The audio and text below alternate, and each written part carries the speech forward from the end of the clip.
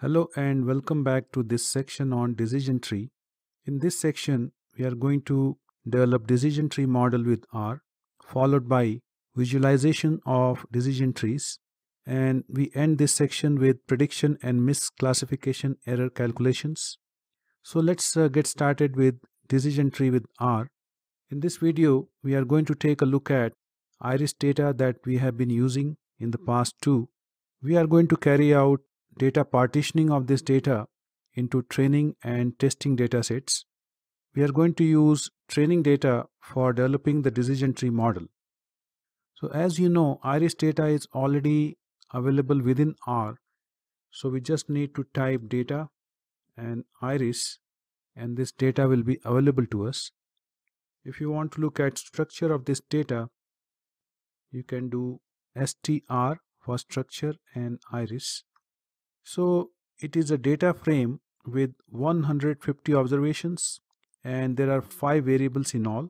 Out of 5 variables, first 4 variables you can see are numeric, and the last one, which is species, is a factor or categorical variable which has 3 levels. We can also do summary of this data. So it does the calculations for minimum, first quartile, median, mean, third quartile, and maximum values for numeric variables. And for categorical variable or factor variable, in this case species, it tells us that each species has 50 observations. So 150 observations are split equally between the 3 variables. So 150 observations are split equally among these 3 species, as you can see here. So let's partition this data, and I'm going to use set.seed function 555 so that when you carry out this analysis, you are able to get exactly same samples in the training and testing data set. So let's store independent samples in IND. So we'll take a sample of size 2, and we are saying that, so let me put this in the next row to make it look cleaner, and this sampling is with replacement, so we will say true, and then we specify probability. So let's go for 80% for the training data and 20% for the testing data. So let's call training data as train. Within the independent samples, when the values are 1, so that we are going to use for the first one, which is training data. And for test, we are going to say IND is 2. So our training data has 118 observations and test data has 32 observations. So when we say 80-20, you may not get exactly 80%, but this number will be very close to 80%, and this number will be very close to 20%. Now to make a decision tree model, I'm going to use a package called party.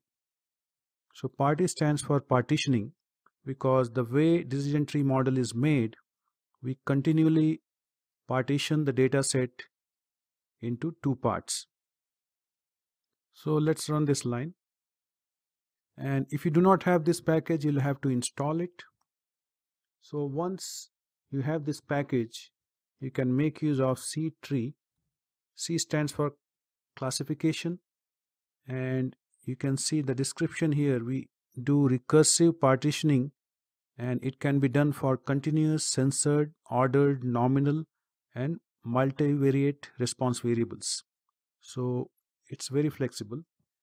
So what we are going to do is we are going to use species variable as dependent variable, because this is what we want to predict, and this is a function of all other variables. So I'm going to put dot, and our data is train data, and let's store the output in tree. So as soon as you run this, you can see the model has been built. If you want to look at the model, you can say print So this is what you get. So this is a conditional inference tree with 4 terminal nodes. Response variable is species. So this is the dependent variable, and inputs or independent variables are 4. So sepal length, sepal width, petal length, petal width. And in our training data we had 118 observations. So that's what is listed here.